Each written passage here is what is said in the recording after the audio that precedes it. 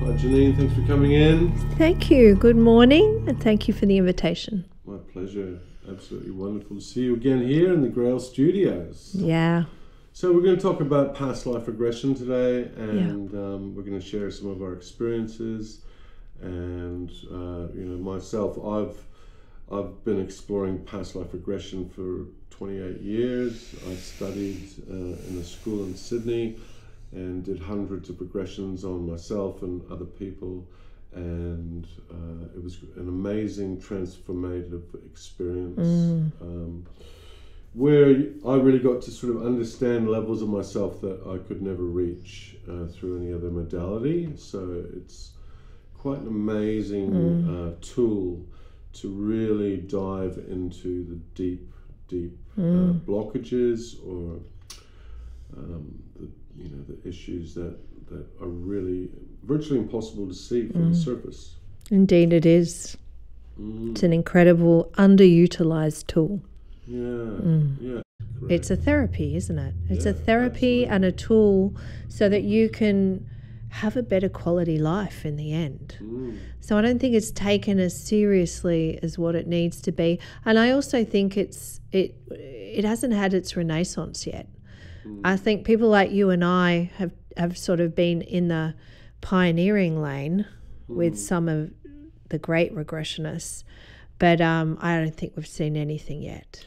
No, we haven't seen its full potential. No. Or we haven't seen it utilised to its No, full capacity. I think quite possibly religions had a lot to do with that. Religions kept regression therapy capped. Yeah. Because, of course, in the Christian religions and in Judaism and Islam, which is the majority of the white Western world, you can't have past lives or future lives. You only have one life on earth. That's right. And the rest was a premortal existence as a spirit, but you didn't have an incarnation. So I think it's not until you step out of Judeo-Christianity that it's possible. Yeah, absolutely. So it's going to take a little while longer before I think as a culture we're open to the real value of this work. Yeah, I totally agree. That's it's something that definitely needs to be explored on mass level, and there's a lot of people that are working in different therapies and modalities without using past life regression. It's very hard sometimes to get to the bottom of things because, of course, in my own experience, I found when I would regress to a past life, I would encounter some trauma from that life that was replaying in this life, or the story was replaying in this life, but it was on such a deep subconscious, unconscious level that if I'd used traditional therapies to try and understand why I was repeating these same patterns or had these same emotional pulls or what have you, I would never have really got to the bottom of it. And it's a shortcut, isn't it? It's a shortcut to sure. figuring out why we are the way we are. And I think that prior to making traction with the regression as your tool for personal growth, it's really important to figure out as much as you can in this lifetime, isn't it? Yeah. Figure out your parenting, your childhood, your traumas, your relationships, your exes, and when you've completed all that, I think that's the best time to have a regression. When you've exhausted everything in this life and you've said, look, I've gone as far as I can go in understanding this. Why is this so? That's when you've got to look back. Yeah, that's a great way to look at it. That is the perfect time to have a regression, don't you think? Absolutely. Because you're really ready then. You're not going to mix this life, that life, that life. You're not going to mix it up into one. It becomes crystal clear that the only thing left is to resolve this issue. Why are we not conscious about certain things? And no matter what we do, we can't get the consciousness. That's right. And yet, with one regression, you could get that consciousness straight away. Yes. And it's never what you think, is it? No. Just when you think, I think I've had a past life with this ex-partner and this must have happened. You do a regression as nothing what you thought. No. Because unconsciousness is unconsciousness. There's no way you can work it out in your conscious mind until you get into that unconscious state, and then the story is revealed to you, and it's like, whoa, that was so not what I thought it was going to be. Yeah. And that's when it's therapeutic, when absolutely. you could not consciously work that out. That's right. And then you can see the pattern, and you can understand that this is what has been that's in the right. background, driving you, charging your emotions, pushing and pulling you in different directions. Yeah. And you're totally unaware of it. Makes me think of, I regressed a client of mine who's probably about 55 at the time. He'd had a very, very hard childhood, the worst of the worst. Yeah. And he'd never had a regression before. He suffered from depression, anxiety all his life. And I regressed him thinking that, even I was thinking, oh, maybe this happened in a past life. But actually we went into a past life where he had had a charmed life. He was a middle to upper class woman in England with everything, had everything. Great marriage, money, great kids, family.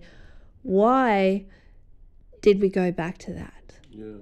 You know? It was not what I thought. I was getting really ready for something very horrendous. Something dark. But actually what the regression showed him is he'd had a charmed life, and he had to learn what it was to have not a charmed life. And that taught me a lot too, that it's never what you think. Yeah, absolutely. And if maybe he was taking everything for granted. And the lesson there is, I don't know what it is for him, but I could probably guess he didn't appreciate what he had. He didn't utilize it fully. He didn't grow enough from that experience. So he was given a whole different set of factors this time around. And that certainly woke him right up. Yeah, and this is the unfortunate thing, that when you do a lot of regression work, you see that these negative patterns just keep repeating until you learn whatever it is you need to learn. So there's like these lessons that go through lifetimes and get more and more intense, and then through one individual life get more and more intense until you're forced to look at it and go, I want to understand and fix this. I want to learn this lesson, so I don't need to repeat it. It's the want, isn't it? It's that yearning to stop the repetition is the perfect moment to do a regression. And that's what we've got to look for in a client. Do they want to just do it for fun, or are they really ready to learn something? Yeah, do they have that desire? Yeah, for sure. And we've both done regression through different modalities and in different techniques. I mean, ultimately it's the same results, but do you want to share a bit about how you learned regression and what sounds quite different to you? I sound like a bit of a hack compared to you. No. If it works, it works. When I was a child, I think I was telling you this the other day, I was an only child, and there were a lot of books in my family, so I read a lot.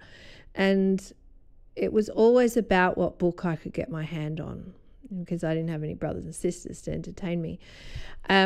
So I read a lot as a teenager, and I went to the school library one day because I was always interested in mysticism.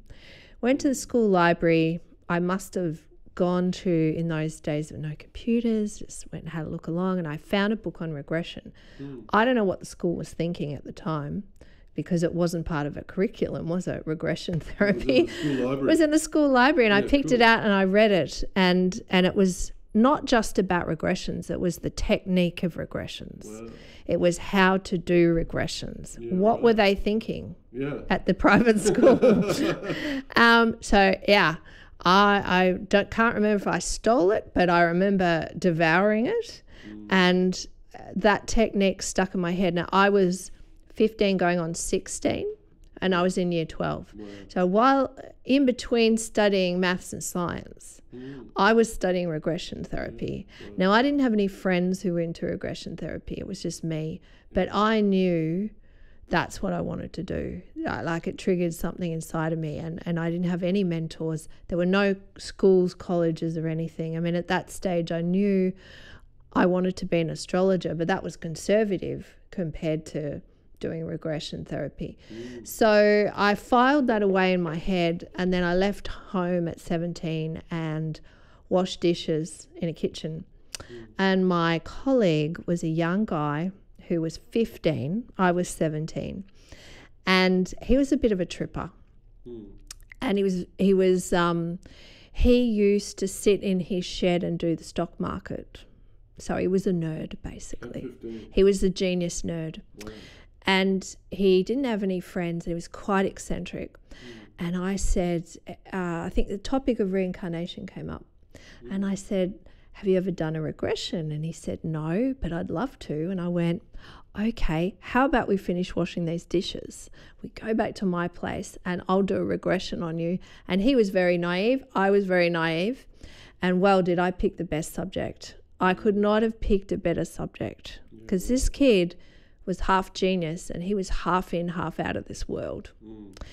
And so I regressed him in like seconds, and he went into a regress state in whatever lifetimes. Now, in those days I had to record by pressing a button, a tape deck. So I used to do this, and we would do it for hours and hours and hours, like 8-hour stints of regression in and out of lifetimes.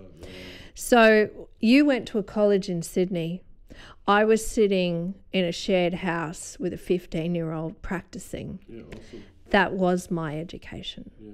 And after many, many months of many, many tape recordings, I figured it all out.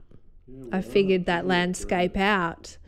And I never read a book on it after that until the internet came. And of course, then I knew there was a lot more going on. So I was just self-taught. What about you? Very good. Yeah, that's amazing. Isn't that great? And so young, 15, 16, doing it.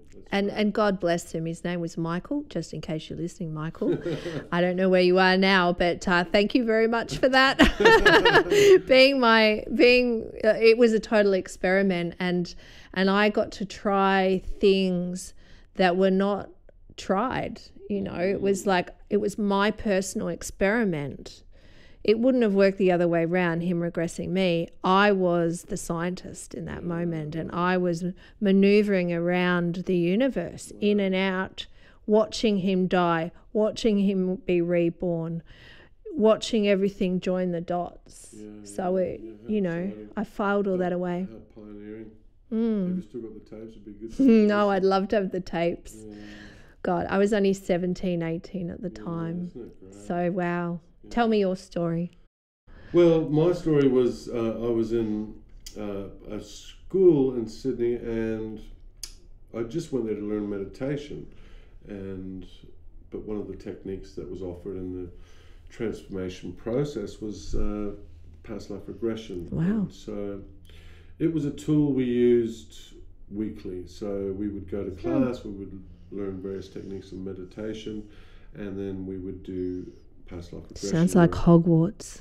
It was a bit like Hogwarts. It was pretty amazing, and a very amazing man who ran it. And there was like 100 students, 2 different classes. Some been there for 5 years and really advanced. Was this in the 90s? Yeah, it was about 98. There were a lot of amazing courses in the 90s, weren't there? You could I was very lucky to go there, and I was very hesitant to go there because I didn't want to join some cult. I was worried about all that kind of stuff. But it was great because it was very grounded, very tangible. There was no going into the spiritual character that was frowned on, and it was really just about doing the work on yourself, for yourself. And in the group situation, it's very powerful. And so we would do meditations, and then we would do one-on-one past life regressions, where one would be the facilitator and one would be the recipient, and then we'd swap it around the next week.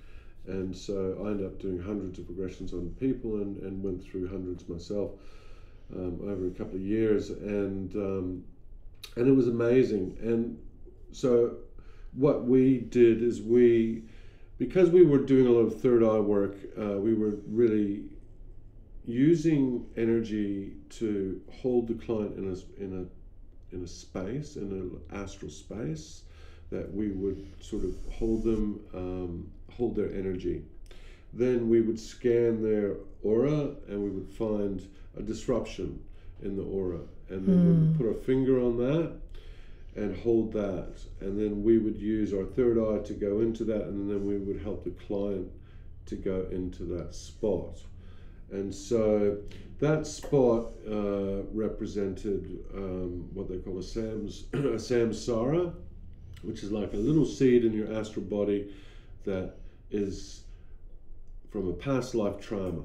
So in a past life you have a trauma, whatever it is, and then when you die, your astral body shatters, your soul then reincarnates, and these little seeds reincarnate with you. And when you're a child and you're growing up, they're very small and they're imperceivable and they don't really affect you. But as you go through life and as you encounter any kind of trauma that is similar to the trauma in the past life, they react. These little seeds get charged with that emotion, and then your emotional body gets charged and you start reacting, and then the more you do that, the more powerful these samskaras become and the more reinforced they become. And so a good way to tell if it's like a samsara or it's just a normal reaction is the trigger that's causing you to have an emotional reaction, is it as strong as your emotional reaction? And so that's a good way to tell if it could be potentially past life related, is that if you're having an emotional reaction that's way much larger than whatever's triggering you, that's a really good indicator.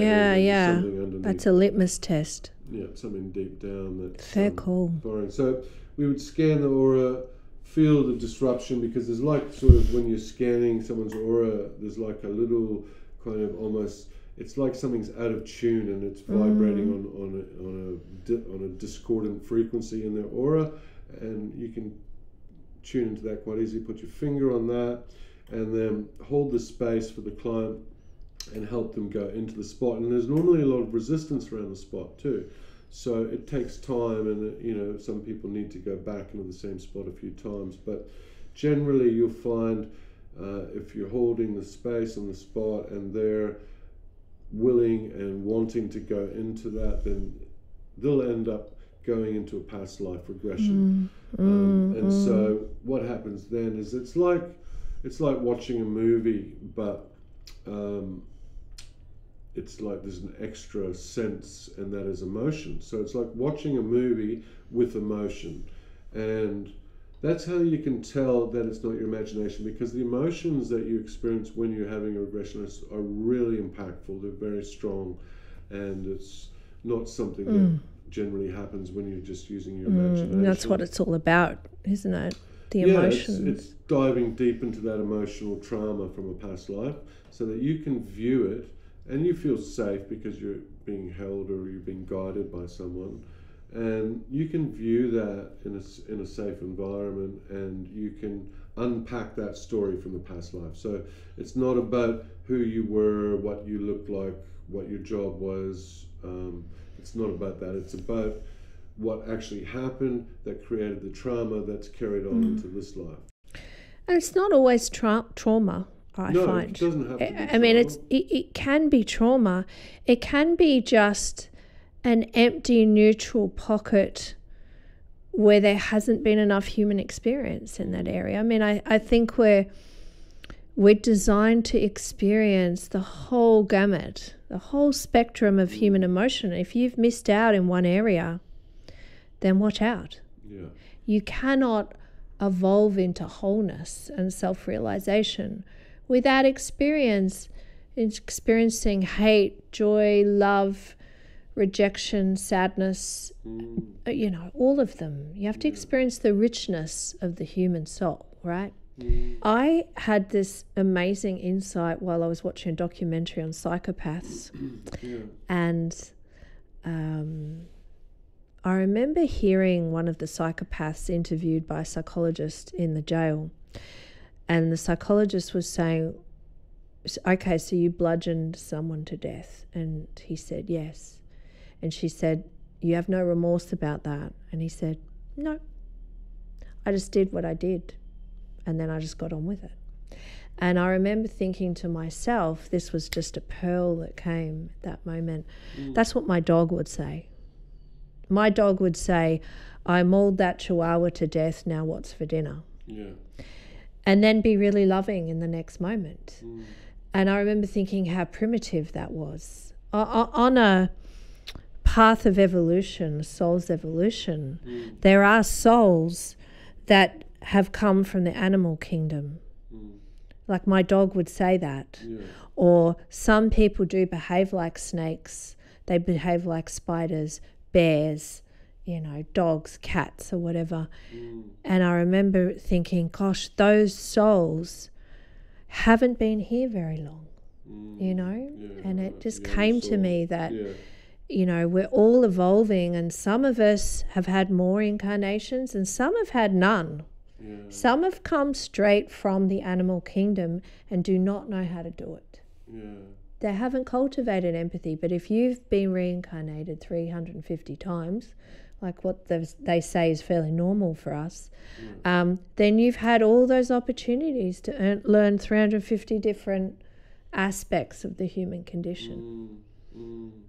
Yeah, it is interesting because you do sort of see that in people. You go, they're an old soul. You go, well, old soul, very young souls as well. They've got a lot of learning to do. And I think that this theory of reincarnation and the evolution of the soul is the only way you can make peace with life. I think if you think that this is the only life you've got and you have to achieve everything in this life before you move on, very big expectations. Yeah. Very, very big. Yeah. How do you come to terms with inequality? How do you come to terms with injustice and betrayal and hurt and abuse? How do you come to terms with that if you think this is the only life? And sometimes people spend a whole lifetime just trying to learn one lesson, but don't actually learn that lesson. They don't even learn it. Just one lesson. And one thing I've learned about addiction is if you want to put a substance in the way of your growth path, you won't learn it. Yeah. Oh, so if you're addicted to a substance, you're going to come back and have to do it again. Yeah. I'm totally convinced of that, because I've seen people in addiction, it pauses their growth. Yeah. So they will never feel abandonment, for example, while they've got an addiction. So if you do that all your life, just go, no, I'm not going to feel that. Yeah. I'm sorry, you're going to be given another chance whether you like it or not. In a different scenario, it's not going to be the same life. It's going to be something radically different, because I don't think that the universe says we're going to make that mistake again, put you in the same place to learn the same thing. No, we're going to put you somewhere radically different and give that a try. See if that works. Yeah, and it's an interesting thing, isn't it? So we're here to learn lessons, and most of the time we're sleeping through them, and we're not really, we're because some of these lessons are so painful, we block them, and then if they're past life related, then they're blocked even further because we don't have a memory of it. And I thought that was kind of unfair. It's like, well, it's a bit unfair that you all your past lives memories are wiped or not accessible when you reincarnate.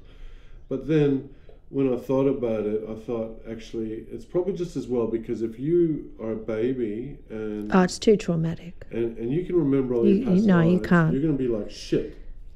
You're going to be one angry baby, aren't you? For sure. When you've worked that out. And an angry toddler and an angry teenager, and you're going to be like, shit, I'm doing this again. What the hell's going on? But if you look at, there's a whole section of YouTube on the subject of children and reincarnation, which is fascinating. A child fully comes into this life at the age of 8. So prior to the age of 8, they do have recall of their past lives, but we don't acknowledge that. But if you look at Indian YouTubes on the subject, where reincarnation is acceptable, they've got a whole genre on this subject. Is that right? Because a child who's 5, who's half in, half out, goes to their parents and says, I can remember my past life. The Hindu parent goes, oh, fantastic, tell us about that, I'll take you to the priest. But here they don't. They go, oh, don't be silly, that's ridiculous. Now, nightmares are a big problem for kids. And those studies have shown that nightmares are quite often past life experiences. If it's not this life, past life. So we just say, oh, this poor kid's having a nightmare because their parents are getting divorced. Probably not. It's probably something much bigger than that. It may trigger a memory, but the child's sort of bit confused because we're telling the child past lives don't exist. So what's the child supposed to do with that information? But if you nurse that for the audience that do have young children, see if you can nurse that in them, nurture it. It's amazing what they come up with. Art is a good thing for kids to remember their past life. But after 8, apparently, can't remember much. But I do think you've got to look at people's natural talents. You know, a lot of people have a lot of natural talent. Where does that come from? What about those child prodigies? Mozart, you know, at the age of 5, writing concertos. I mean, that isn't just not humanly possible to learn that, is it? It's not even geniusness. It is past life wisdom. And lots of us have them. Look at all those, you've had children, I've had children, what's their obsession? You know, why are they doing what they're doing? It's often really random. Well, that's the other thing I noticed with my children is that they came in with their own soul blueprint and their own emotional disposition. So, and very different, you know, they're both very different, but even before they could talk, I could see, you know, what type of character, what type of emotional character they were, and now they're 20 and 22, that is still the same. And so for me, having children was an amazing way to see, they come in with their own soul blueprint and emotional disposition, and then they go through life and they learn, and it's sort of shaped a bit more. But I didn't really appreciate that until seeing that in my child. Before they could talk, before they'd learned any coping strategies or anything, they were already, you know, how they reacted emotionally was already there.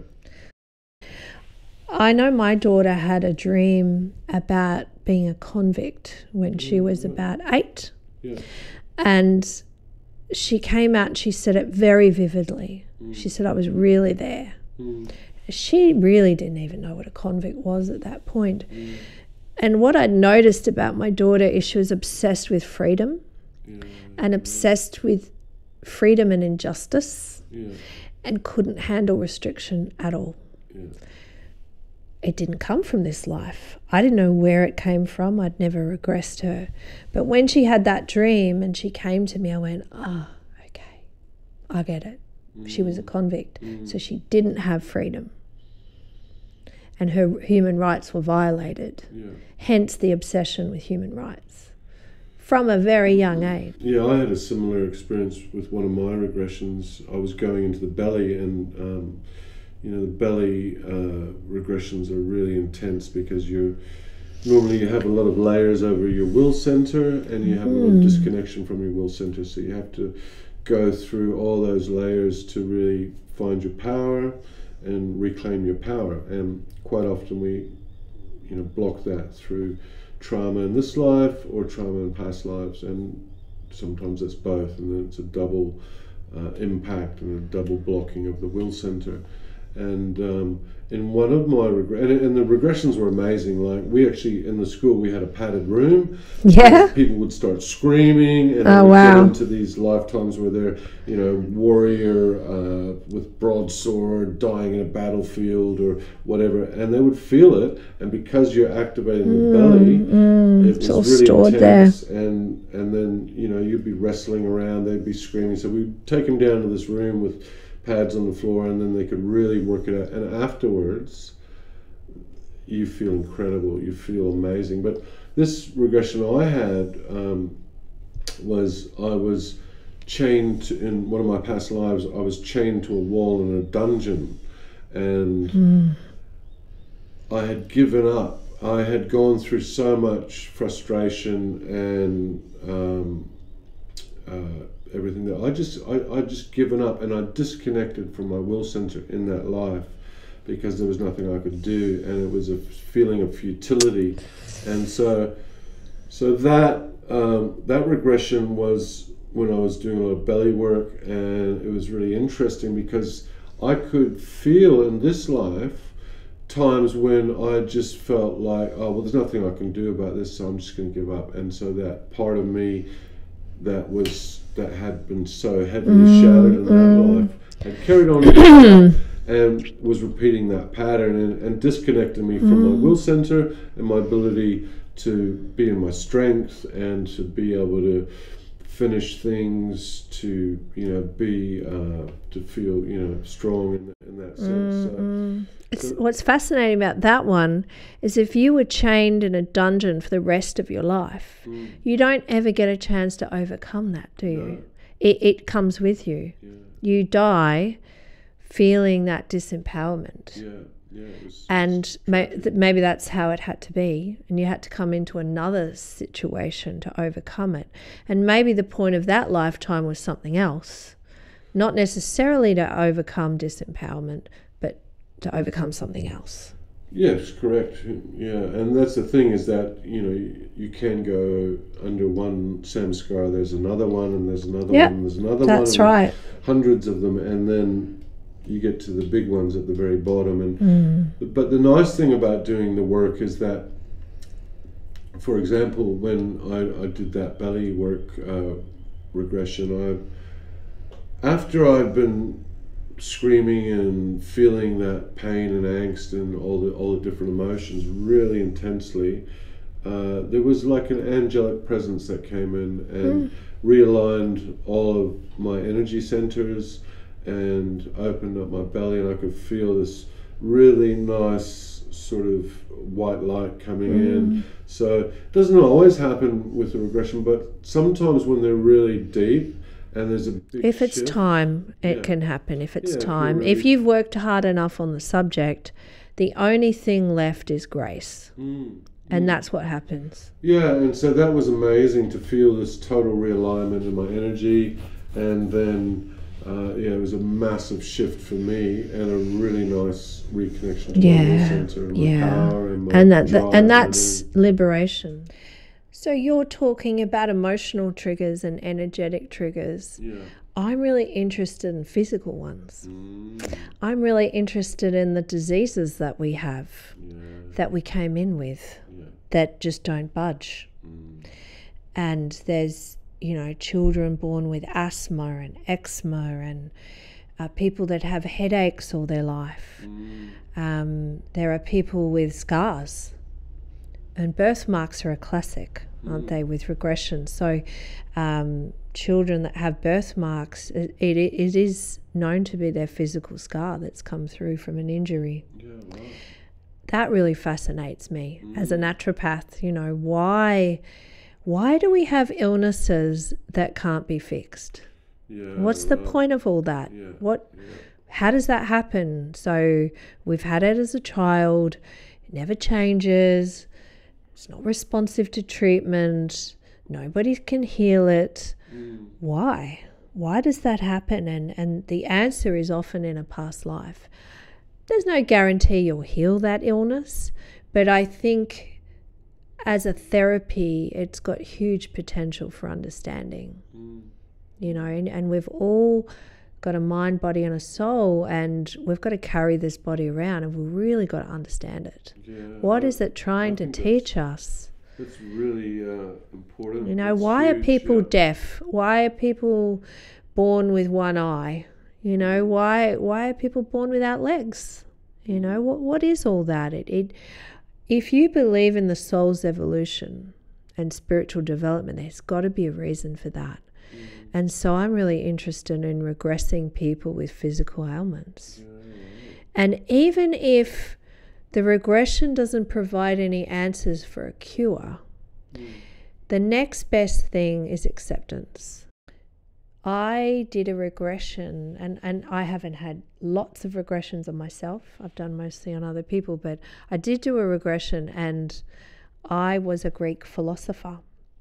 And I was all of a sudden, I was it was probably Rome or something like that, and there were amphitheaters everywhere and people everywhere, crowds, and I was being dragged by two guards down the stairs into a public space, and then I was taken along the street to some gates.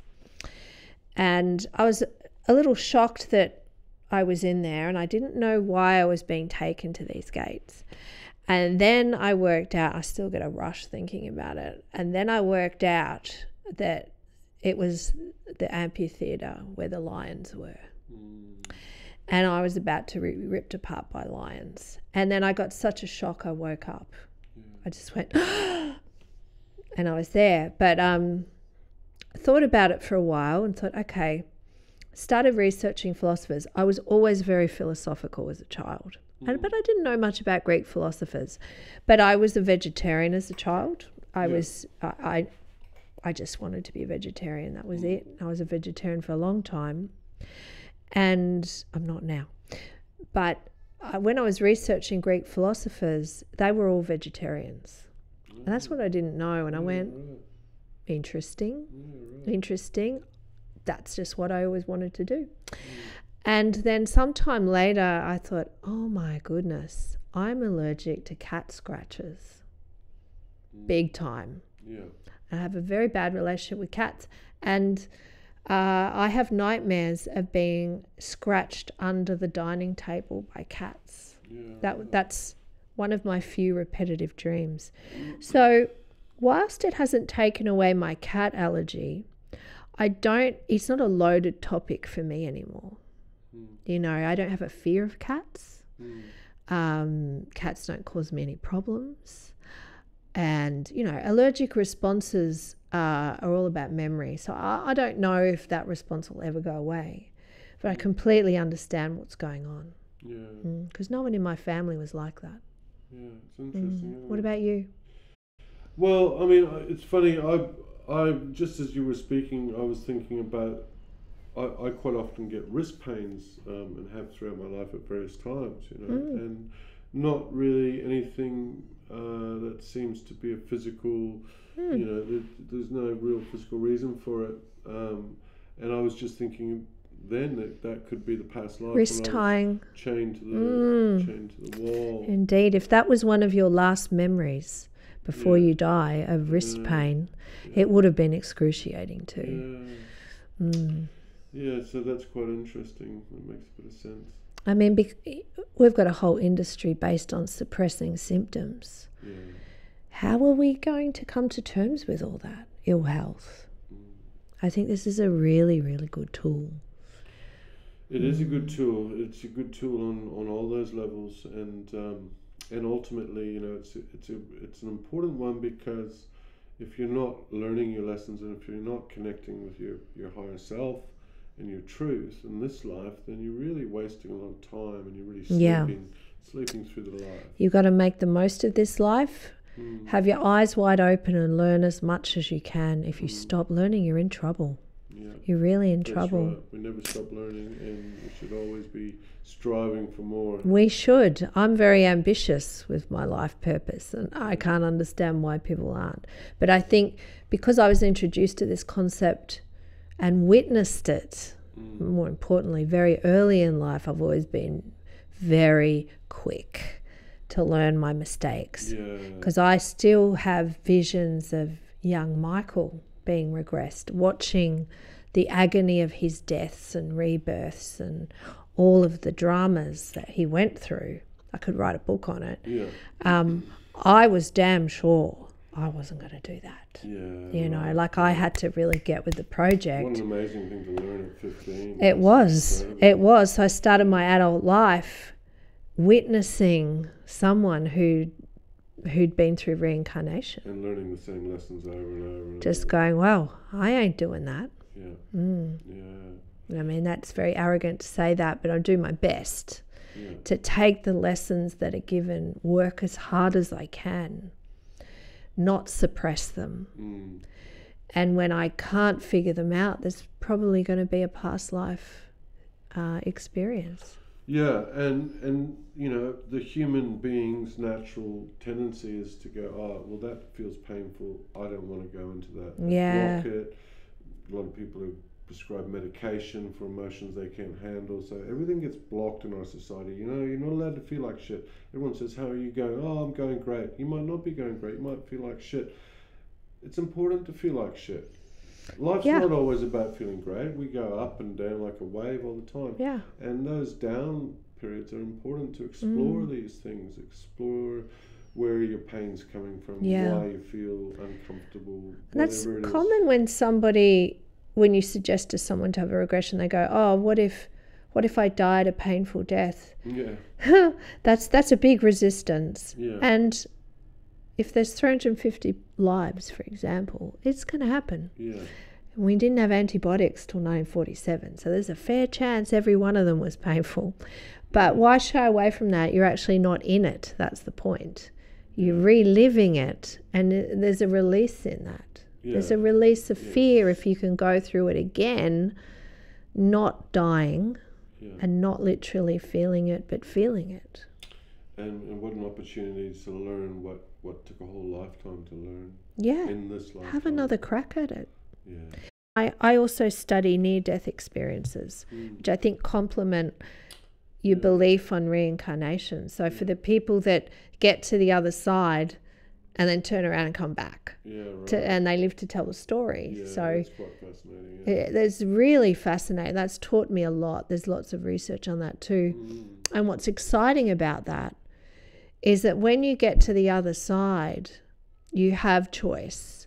And the choice is based on your awareness. Whether you come back in again or whether you stay on the other side is completely up to you.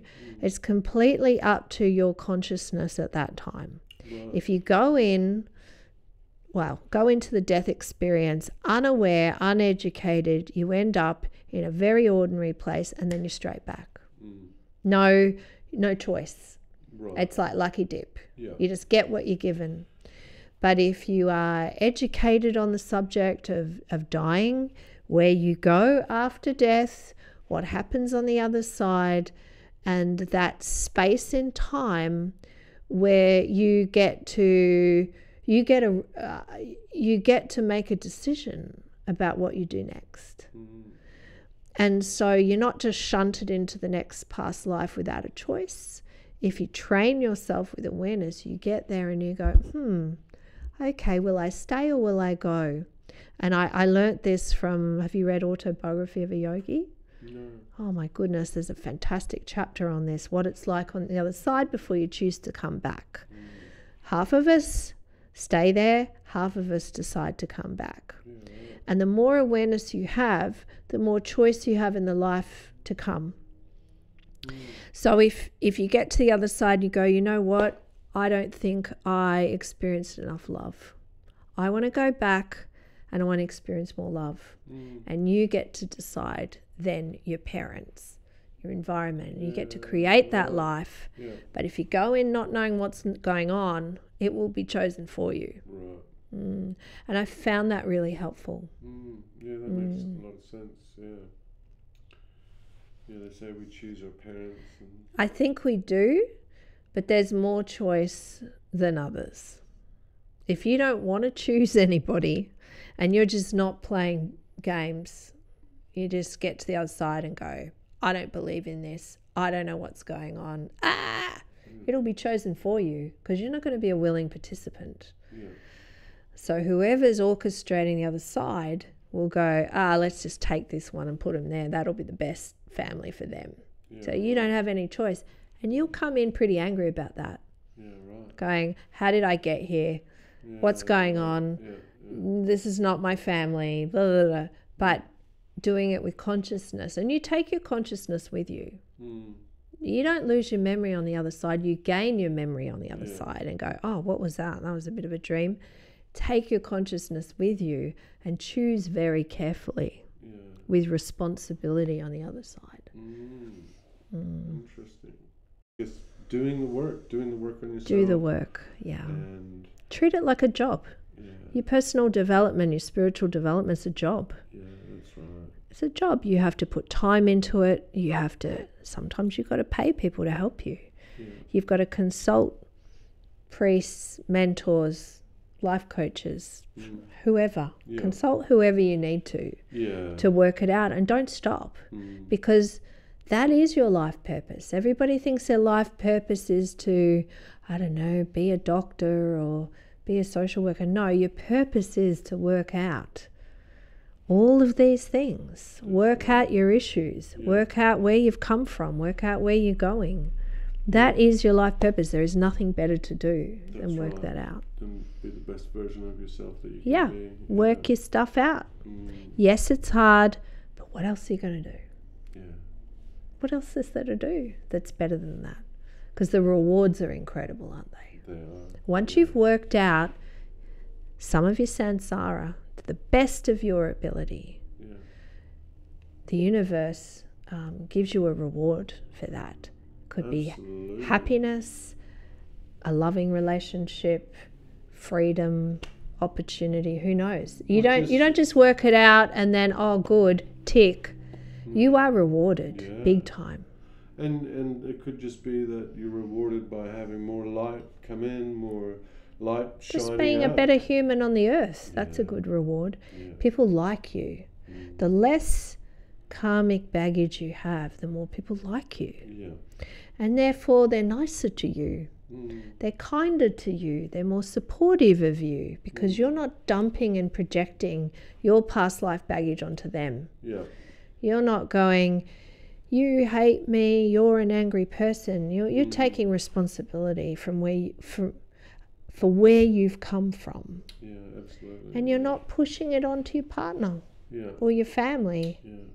And that's attractive. That's what makes someone charismatic when they've done that work. Yeah, absolutely. Wonderful. All right. Well, thank you so much, Janine. Thanks for having me.